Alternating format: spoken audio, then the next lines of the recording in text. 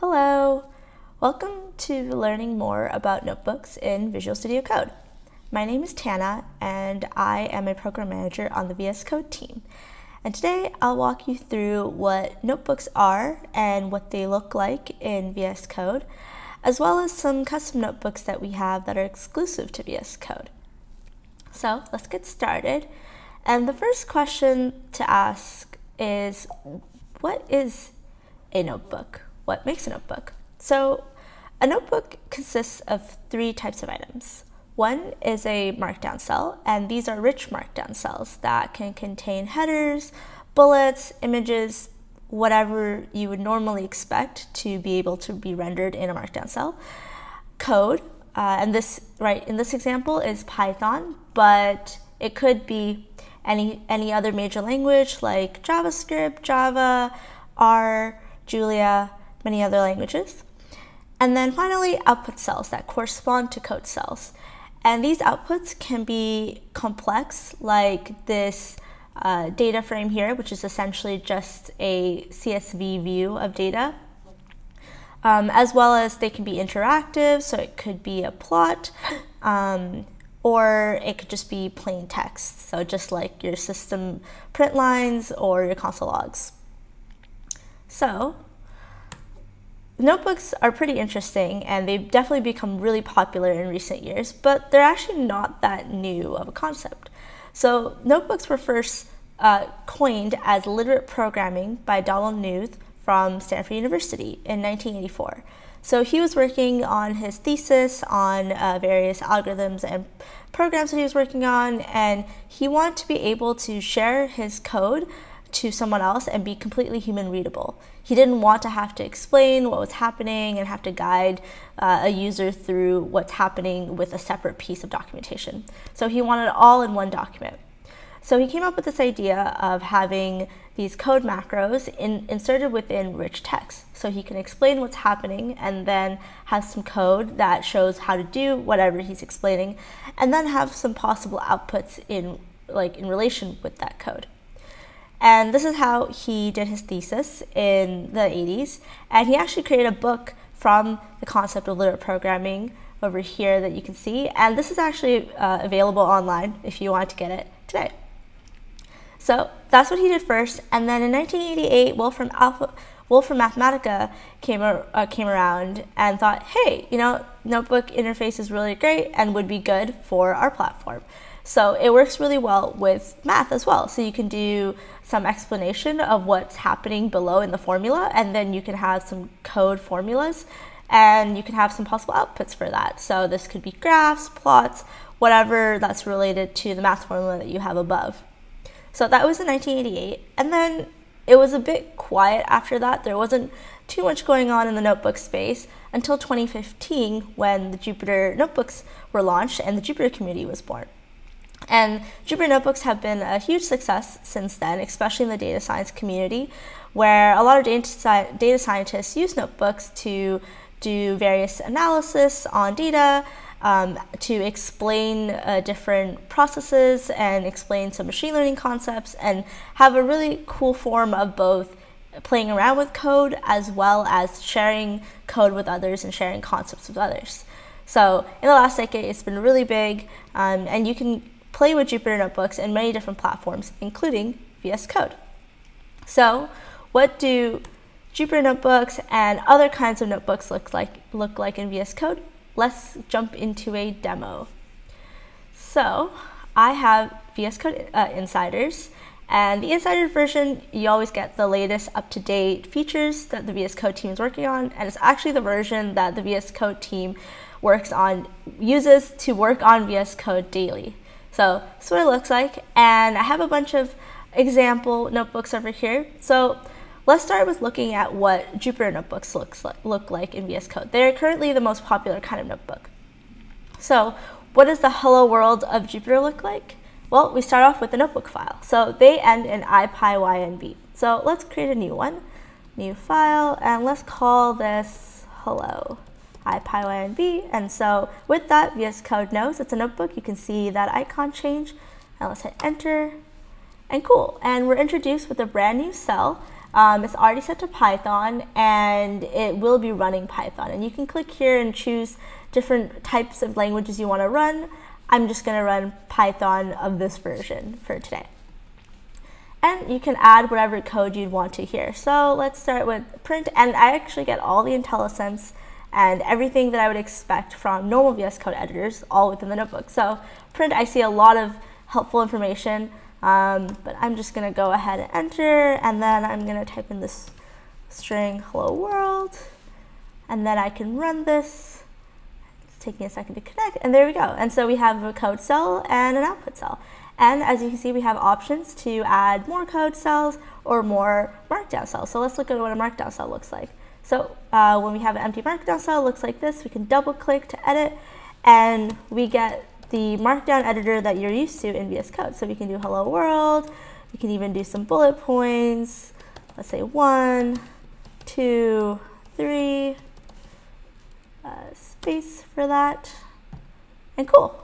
And as you can see, so we get rich markdown cells here. We can do bullet points, you can do images, links, whatever you'd expect to do in rich markdown cells. And we can have as many code cells, as many markdown cells as we like, unlimited opportunities here.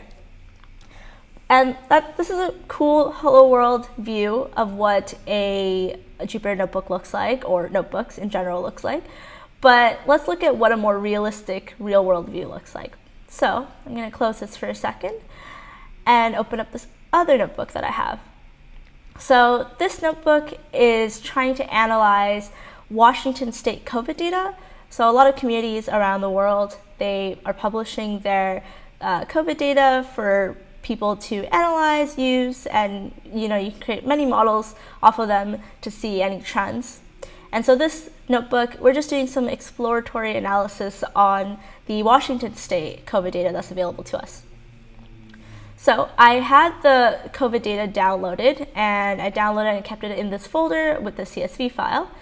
And I can explain to whoever is using my notebook how to get started.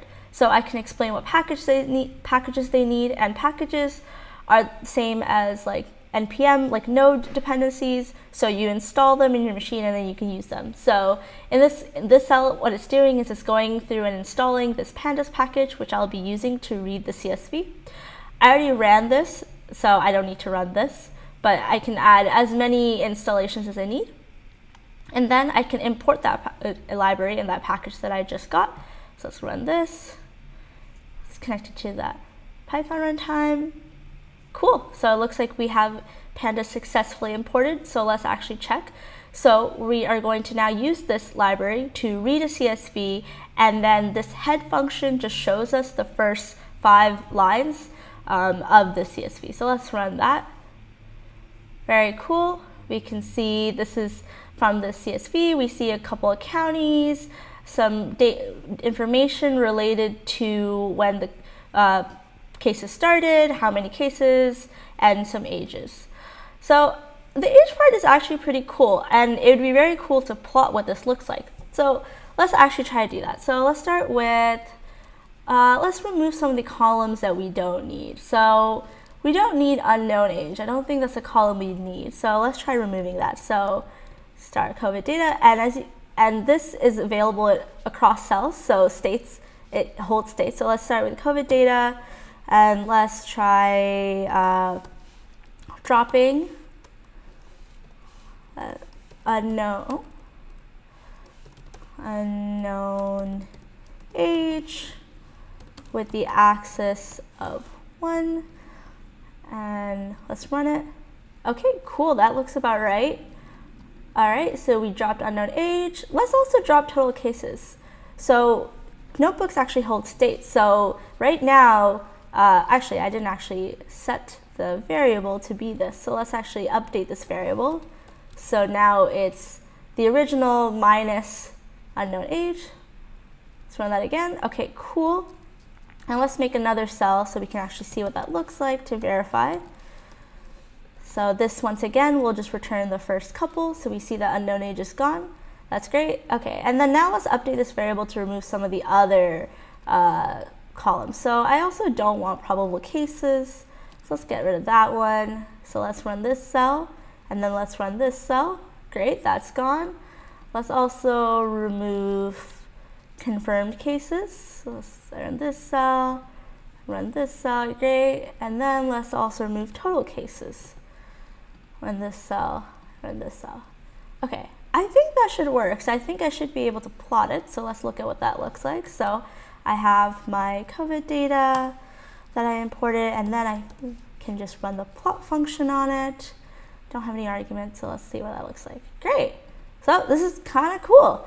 I get to see a plot, like a histogram of the frequency of the number of cases according to their age. So that's pretty cool. And so these are some of the examples of the kind of outputs that you can get. And you can install many more libraries and dependencies to get many more kinds of outputs. And so this is kind of the standard data science flow that you do. You can even actually inspect. So right now it's not very clear what the state of this COVID variable is. So I can use the variable explorer, and I can actually see that I have this COVID variable, and I can actually open it up in a full screen, and I get a full like CSV view of it. So this is helpful just to make sure, I don't know, I'm running a lot of different cells and different orders. So it's hard to tell sometimes, what the state of a certain variable is. So I can use this variable explorer to just verify that it's in the state that I'd like. So that is a standard data science example of using Jupyter Notebooks to clean, analyze, and view some data. But what does Jupyter Notebooks look like from a playground REPL example? So I have this other notebook here, which is a TypeScript notebook. So as you can see, it's using TypeScript as its runtime and has the language of TypeScript selected. And I'm using this notebook to play around with this Express server that I have, and specifically also to play around with the Axios library, because I don't 100% know, how it works, and I want to make sure that it works in the way that I expect before I'm adding it into my code base. So let's start by running this server. So I'm going to go into package.json, and I'm going to hit run script over here. Cool, that it looks like it's running. So let's go back into our notebook, and I already npm installed Axios, so I can just run this. This will start TypeScript and start this base request instance, and now I can use that request instance across many different cells. So I can start off with just running the basics to get the home page, which is just the default Express homepage at the moment. I also created an endpoint called API, so I can call that, and I can see, oh, very cool, I can grab that. I can copy and paste this cell and change this to, okay, I want to actually grab users. So let me type this users instead, run that. Cool, I get 3 names. And I can use this to play around with Axios, get it to how I like, play around with how my Express server is reacting to different calls, and work on my code at the same time. And so this is pretty helpful when you're working on both the back end and the front end, but you don't really want to go in and set up this large project or inject all of this into a project that you already have. So you can take a notebook and work on it independently in an isolated space, and then when you're happy, like, oh yeah, I'm kind of happy with how this Axios work is working, then I might copy and paste over the code into my client-side app. So this is helpful, and it was cool to use, but it's a lot of code, and sometimes I'm only working on my Express server, and I'm not really working on the client side. So I want to create a notebook that will help me just do REST calls and not deal with any of the code that's associated with it. But I want to do this all from VS Code because I want to be as close to me developing my server. So I, at the beginning of working on the VS Code team, decided it'd be very cool to create a notebook that will run REST calls. And so this is a custom notebook, which is why it doesn't have the IPYNB ending. It's not part of the Jupyter ecosystem, but it's instead a special notebook that can only be run on VS Code. And so let's look at what that looks like. So it has the name RESTbook, and if I click into it, I see that I don't have it running right now. So let's start running it. So I have the same markdown cells, but I have a special REST book language. And this language introduces all the syntax highlighting and such. So let's start by running one and see what it looks like. So let's run the basics. Cool, so I get this cool view, which is different from the other, this view over here. It looks a bit nicer in my opinion, and I can go through the different areas of information. I can see what I sent, I can see the headers that I get back, and I can see the data. I can even switch to a different kind of output. So there's a built-in HTML view, and I can actually see what that looks like. So yeah, that looks like the HTML that I expect from my Express app. I can go back to this view. I can make sure that certain things exist. So let's say I want to make sure that Express exists. I can enter search, and I can see, okay, yeah, cool, this is exactly what I expect. And like other notebooks, I can keep running in other cells. So this one, it doesn't share that much state across cells. It's a lot of just querying.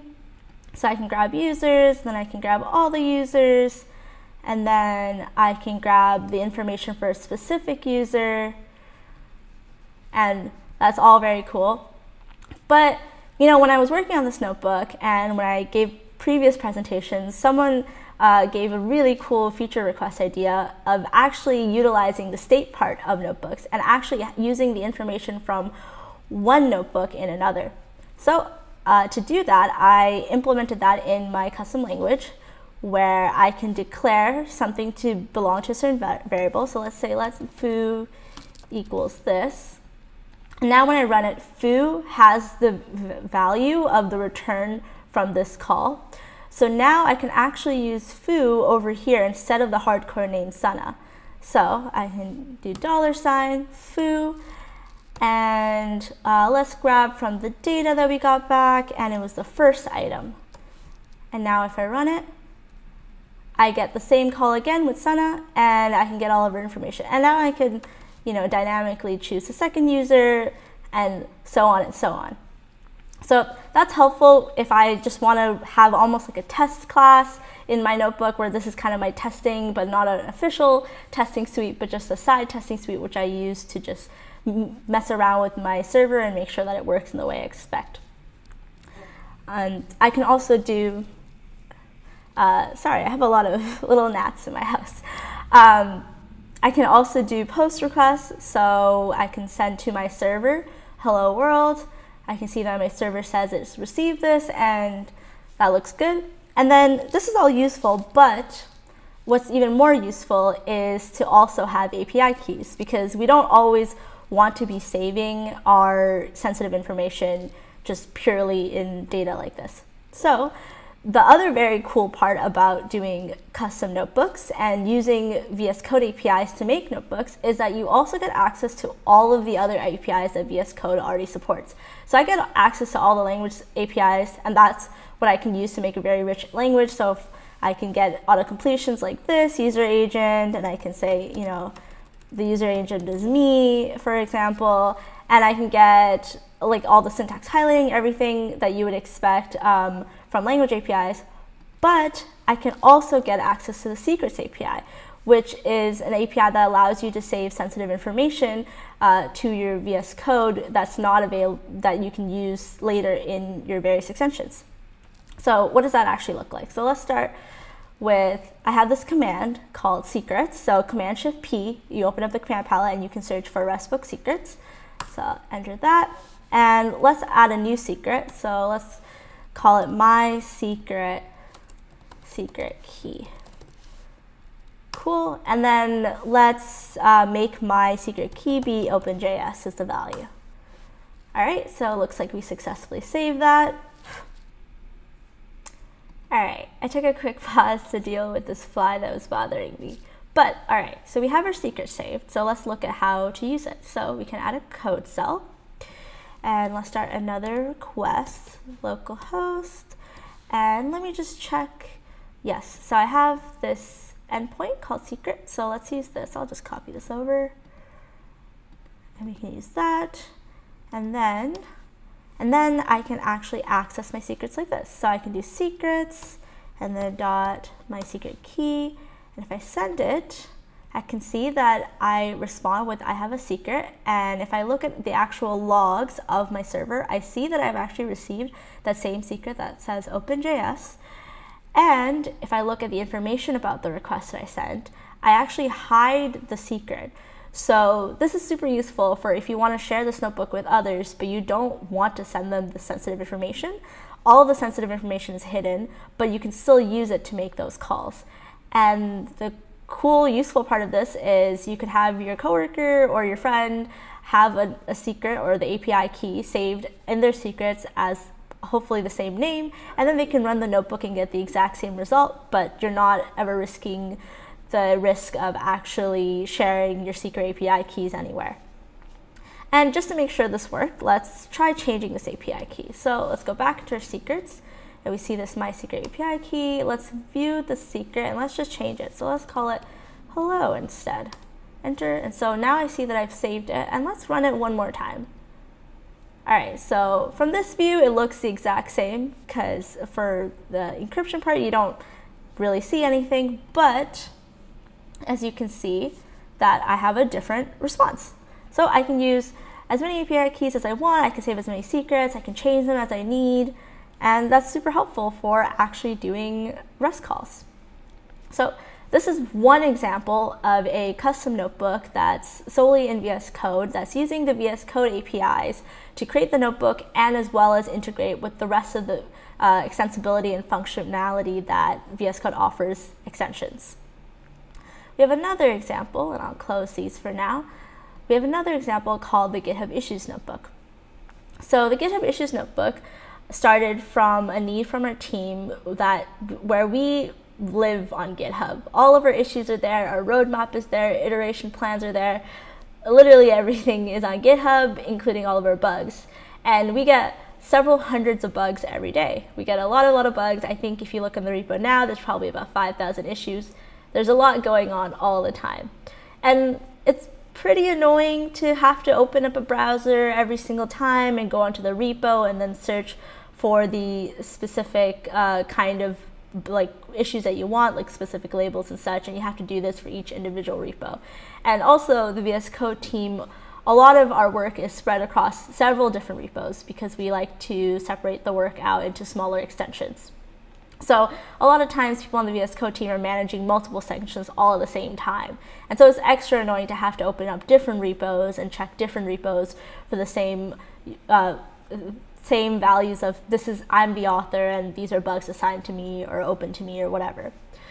So to help us with that experience, we made the GitHub Issues Notebook. And so this helps us triage and work through all those GitHub issues, all within VS Code, all within one notebook.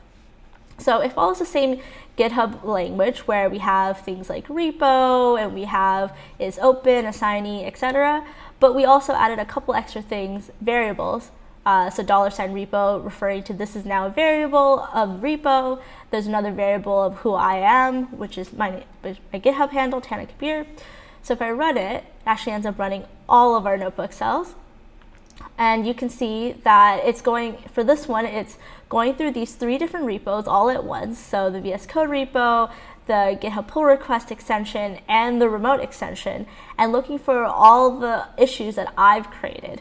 And so this is really helpful to see everything in one view. And I can even open all these issues, and if I click this button, it will open 14 tabs, each with each individual issue. So that's a really easy way to just go through all of your issues. Let's look at specifically my repo that I want to see, so all the open issues where I'm assigned to it in my repo. And so I see these, so I need to add these 3 features to my REST book. And we actually use this extension on the VS Code team. So if you clone VS Code, which I have right here, if you clone VS Code, you'll see this folder, notebooks, and we have a bunch of different notebooks that we use to go through all the different issues. We have endgame related things, which are when we're releasing, we have some extra issues and work that we have to do around. We keep track of paper cuts here, we keep track of everything, and this is what our team uses, and we add a lot of information of how to do the different roles. If you're on inbox tracking, which really means just going through all the open issues on our repo for that week, you get a lot of information on how to do that, and then you also get already, you get code cells that show you what to run to get all that information. And we use this heavily in the VS Code team to iterate through all of our issues. So that's a second example of a custom notebook that is useful in the VS Code. And we have one more example. So the last example is we have a Kusto notebook. So Kusto is a language that we use in our team to query through all of our data. It's an open language, and we use Kusto to just go through all the telemetry data that we have.